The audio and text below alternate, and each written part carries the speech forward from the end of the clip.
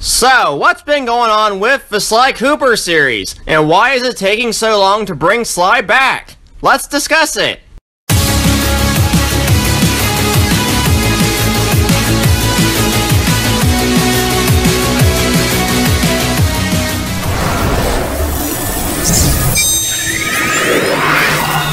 How's it going, everyone? Blueknight here, and welcome back to another Sly Cooper video. Yes, it's been a while since I made an actual Sly Cooper video, reason being the lack of any hints or news since the PlayStation Productions announcement.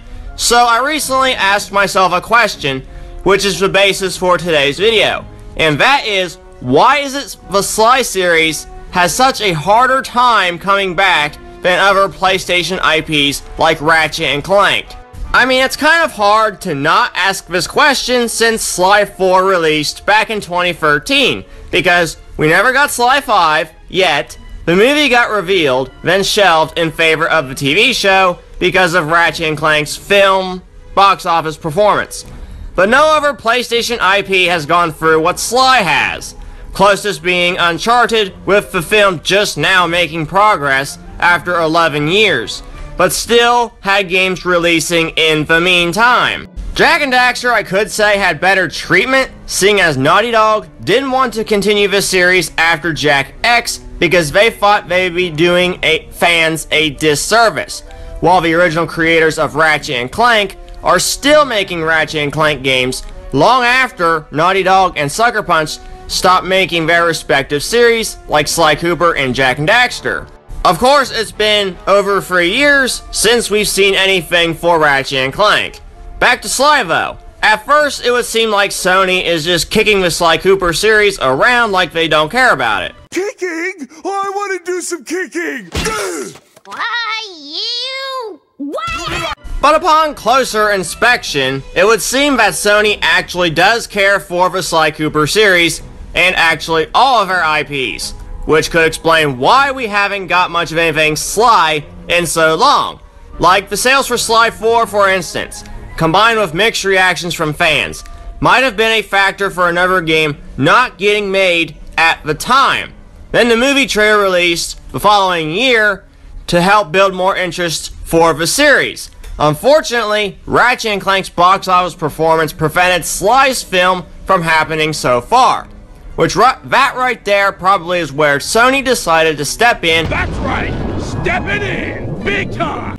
And make a partnership with Technicolor Animation Productions and PGS Entertainment for the TV show, which was a year after Ratchet and Clank's film released. And actually the film format does actually fit in with Sly a lot better than the film because that's how the games are laid out.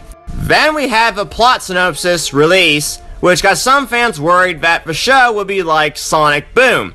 The show then shifted from pre-production back to development, might have been for full restructuring of the show. I'm not too sure on this.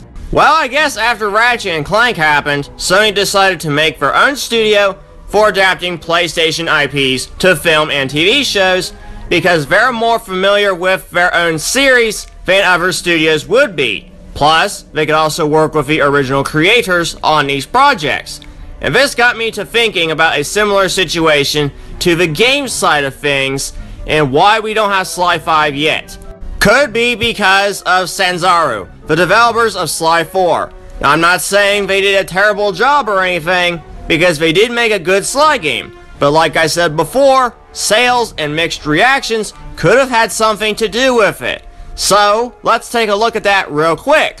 The PS3 version of Sly 4 sold about 585 units, according to VG charts, while the PS Vita version sold about 270,000 units.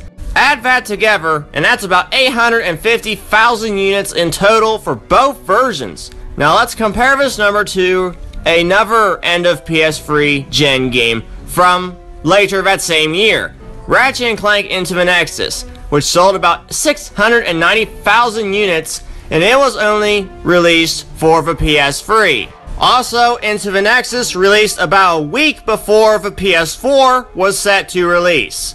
So Ratchet and Clank Into the Nexus sold less than Sly 4, but managed to get another game while Sly didn't. I understand Ratchet & Clank did because it was for the film, but it could have been because Insomniac Games were the creators of Ratchet & Clank, so therefore they understand it better than anyone else does, which resulted in almost no complaints, less flaws, outside of the game's short length. Whereas Sly 4 had numerous complaints in different areas, and Sony knows Sly is one of their most popular IPs, so they don't particularly want that to fade away. So maybe they're looking for a better studio to handle Sly, going by this tweet by Colin Moriarty saying, Sly 4's ending teased a Sly 5, but I wouldn't count on seeing it, at least not from Sanzaru. Remember, Moriarty has his sources from when he used to work at IGN's PlayStation division, so I'd say he's a reliable source. But again, I must advise everyone to take that with a grain of salt. So in short, Sony cares for all of their IPs, including Sly Cooper, which might be taking so long for Sly to return because Sony wants to make sure it's done right. Again, for the game side of things, something must have happened with Sly 4 that Sony wasn't quite satisfied with.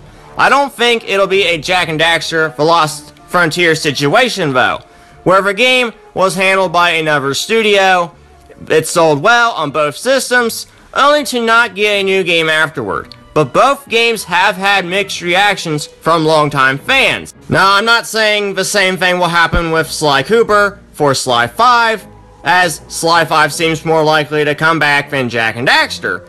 Anyways guys, that's all I've got to really say for the video. So, what do you guys think of all this? Do you think any of this could be why it's taking so long for Sly to return? As usual, be sure to leave your thoughts in the comments section below, and once again everyone, thanks for watching and supporting the channel. I've been Blueknight, and I'll see you guys back here next time. Goodbye!